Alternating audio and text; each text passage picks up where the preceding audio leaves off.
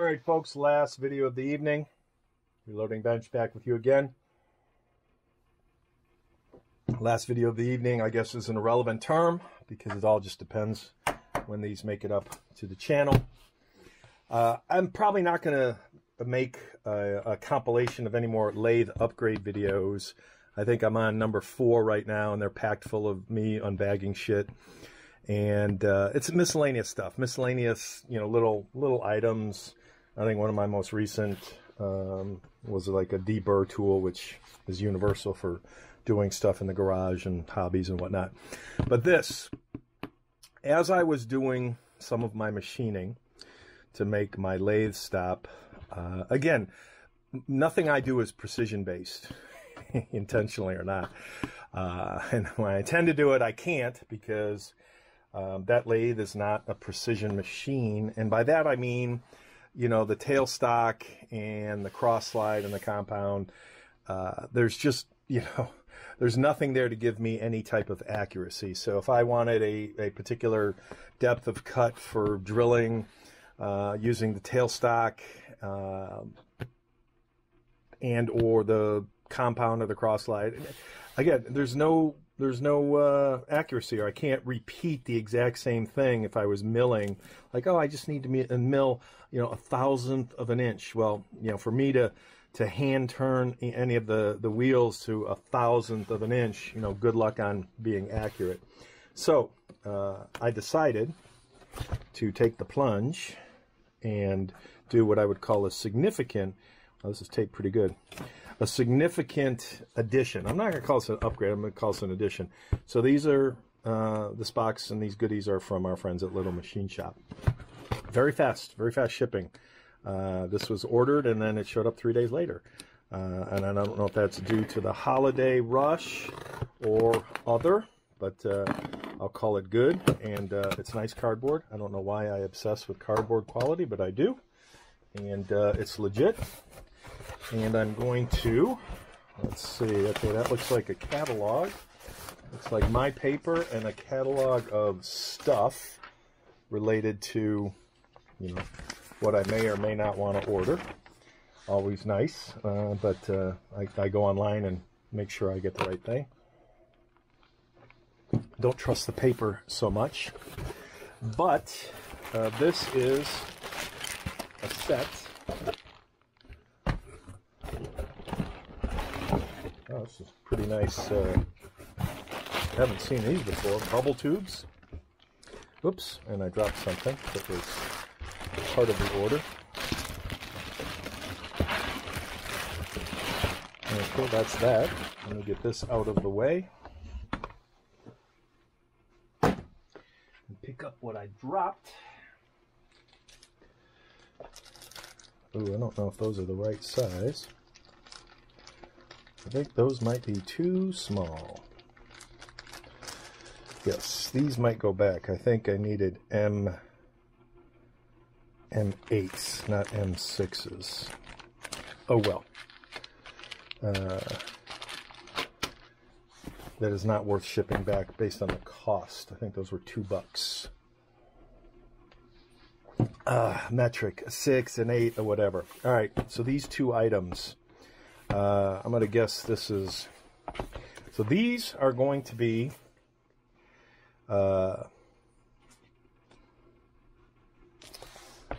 this one I think is for the tailstock. Yes. All right, so these are DROs, digital readouts. And I looked at a bunch of DROs online, and I'm like, yeah, I'm not going to invest in that kind of fancy schmancy for, ones that you mount to the slides and then you mount it to the top, blah, blah, blah, blah, blah. So my intent was to do something a little more, I'll call it scale to the scale in terms of cost and feature to the actual lathe. This is a cheap shit lathe, so I'm not going to buy high-end stuff, and I don't want to go down, the cable mounting and all that other crap path. So I'm going to put this tailstock DRO on my tailstock. And like I said, this would allow me to be more consistent with, you know, how the depth of a particular drill or cut or whatever, you know, how far in the tailstock is going. I thought that this was independent and small enough. Let's see the quality of the aluminum. Not bad. Looks like a bead blast finish. Again, nothing special.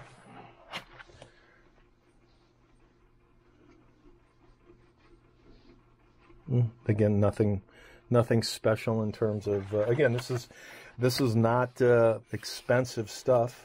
I mean, it's not free, but it's not super high-end expensive. But that's the idea, just to add this DRO to the end of the tailstock. So I wasn't going to get the tailstock because my first thought was, when I was thinking about this, because I'd seen somebody else do it online, I'm like, oh, that's cool. So I put that away in my memory bank. But then when I started doing some of the machining, I thought, well, if you're going to do the X and Y axis, why not do the tailstock as well, so you have completeness sake, so that you take the guessing out of anything you might be doing. So this is the same thing, which is kind of funny. You'd think this would be the big box. This DRO kit is for the slide, the two parts of the carriage / compound / cross slide. So the idea behind this is take out the old screws. I will not be making a video of me doing this. There are other videos of other people doing it, so you know, I don't think it makes sense for me to do it. But it's kind of two of everything, you know, one for each slide, one for each handle / whatever. And these hopefully are, actually I don't even see those handles unless they're hidden away somewhere. Not seeing it there. Not seeing it there. Nothing there. Nothing there. Maybe it's below.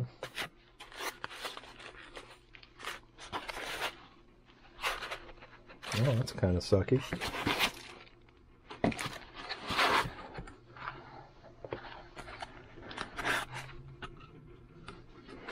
Well, maybe you're supposed to use your own handles. I don't know. Obviously, different pieces.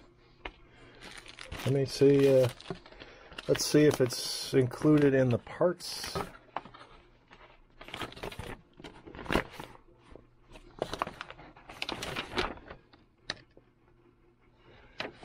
What is 8? 8 is the screw package. No, remove the screw skin, the cross slide handle. Oh, I guess you have to supply your own handles. That's kind of interesting. I would have thought it would have been complete with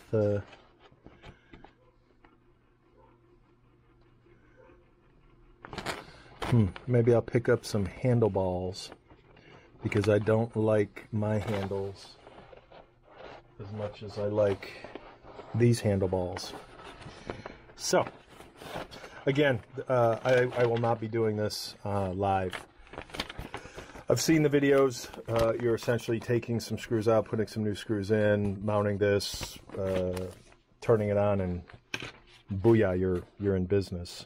Obviously, I'm probably oversimplifying a significant amount, but that's kind of that. And that goes back here, that goes back there, and we're good for now. So this will be what I'll call future project, but you'll see everything as a one and done. So the next time we speak about this project, you'll see this video at the beginning, as well as me doing the ending to this. So more later. Hello YouTubers, Reloading Bench back with you once again. We are off tripod, so please forgive the shaky hand, and we're going to go over the DROs, the X, Y, and tailstock. This one was easiest to do, most straightforward, simplest. Works like a charm. Hopefully you can see that lighting up, or rather not lighting up, but at least numbers working as I move that out, and we can switch between millimeter and inches quite easily, and then either reset to 0 or hold for off. Again, this one's really just so everything from here out, that, and then the screw was all new. So this one's the most complete. For the cross bar, cross slide slash saddle slash compound, this one was easy. The only problem I ran into on this one was the screw being a tad too long, and I had to put a washer in because they show ball levers. I don't have ball levers. I have a much cheaper version of my lathe. But again, and this one, no, I take it back. This one, the battery was dead. These two, the batteries worked. I think they are 2032, so not a big deal. It's an Amazon eBay / find, and the light is a little brutal, but again, really nice.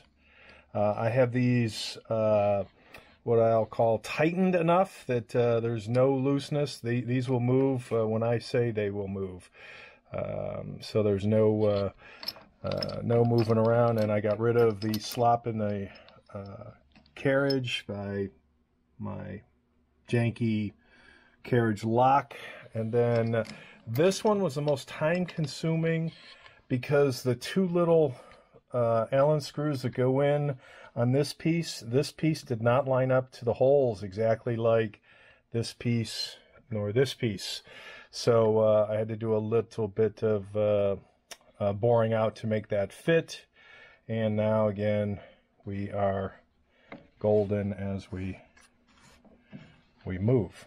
So all is relatively well, and this project is done. This one, the only time I see really using this one, well, if I can turn it off, using this one is probably when I'm doing milling. As I milled my my wonderful little piece of brass in there for my carriage lock. So methinks this one mainly for milling, much more use in terms of what I'm doing with the cross slide, and then obviously the tailstock with drilling and or anything that's going in that direction that I need a measurement for. So I'm going to call this a pretty cool upgrade. This brings it to a new level in terms of me going from eyeballing to actually knowing exactly what the cut measurement will be. So that is that. Very, very simple upgrade. Again, no real skill required. Just follow the directions and put the stuff where it's supposed to be, and you're good.